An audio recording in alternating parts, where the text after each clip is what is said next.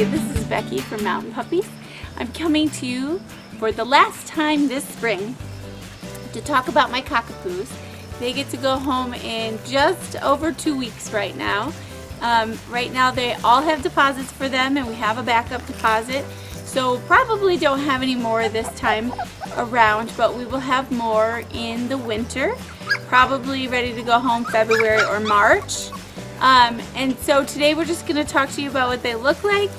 This is partly for the new families, but also for people who are interested in what the puppies might look like for next time too. So this is our first girl. We're talking about Jasmine, and they all got a little wet face because they just got a little bit of milk from mom. She doesn't nurse them anymore, but occasionally if they get her, she'll let them have a little suck of milk. Did you get a little milk, Jess? Yeah. So Jasmine is kind of on our blonde side. She has nice floppy long ears. Both the parents have long ears, so she's starting to get that.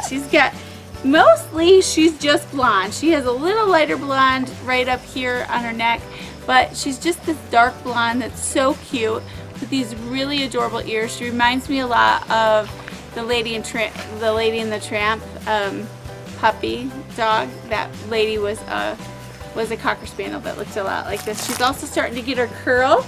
They got lots of curl in their waviness in their hair, and this will get curlier. And if you can see, her ears are getting really curly. This is Petunia, and Petunia is like a darker strawberry blonde, maybe like darker blonde colored pup, and she has real long ears also. She's a little wet from being with mommy. Do you want to give me a kiss? Thank you. And she has this cute white spot on her head. She has a white socks on her feet, and her chest has got white on it too. She's got a lot of cute little abstract markings. She's really sweet and really gentle, aren't you? And she's a kissy face. Thank you. So this is Petunia. This is Marigold, and Marigold is one of our girls too. Oh, she's kissy face too. Yes, thank you, Marigold. Marigold is like a dark blonde or light brown, I guess you could call her. She has a lot of white on her chest. Her eyebrows are white, which is really pretty. And she has a little bit of white socks on her feet, not too much. A little white on her tail. We keep all our puppies' tails. We don't cut tails. I would say she's on the smaller side right now of our girls, and Marigold's curls are coming in really tight. She has real tight curls so far. In her head, on her ears. And her wave is pretty curly. She's about, I would say you're probably my curliest girl. So that's Marigold. This is Violet, and she's my only tri-colored girl. Tri-colors are actually kind of rare, so this is exciting when we get one. She's black mostly. She's got cute wave coming in. Black ears. She's got this cute black brown around her face, brown eyebrows, brown feet. And under her leg is brown, and it's really symmetrical, which is cool. And then she's got this white chest too, which makes her a tri-color. And as she grows, it's just gonna get cuter and cuter because it'll get, all those little colors will get fluffed out, right? When you get curly.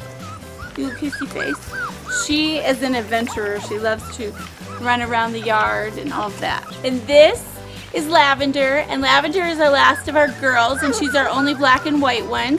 She is mostly black with this cute white under her face, white on her chest, and white socks on all of her feet. And a little, no, not really any white on the tail. Sometimes they get a little white on the tail, but she didn't get it. And she's really curly, aren't you? Are you really curly? She's the snuggle bunny of the group. She loves cuddles. She's got these really cute like curls coming in on her legs. She's going to be a beautiful dog. Very silky too.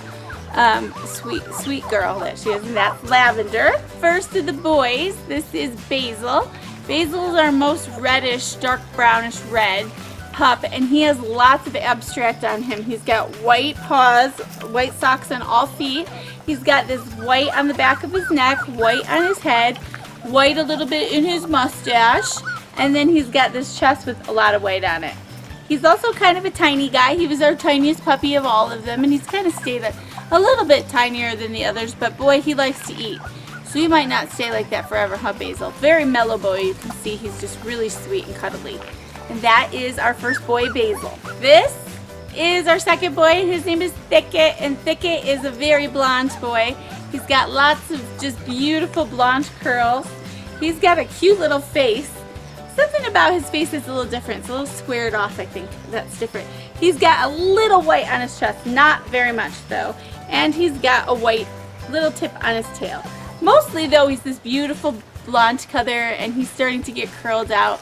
He's a sweet guy. He's kind of on the beefier side of the puppy, so he might weigh maybe a little bit more than some of them. Both their parents are 25 pounds, so we expect most of them to be just about 25 pounds when they're born. But that is Thicket. This is our third boy, and this is Gardner. And Gardner is like Thicket's twin. The only difference is a tiny bit in weight and just a tiny bit in coloring, not very much.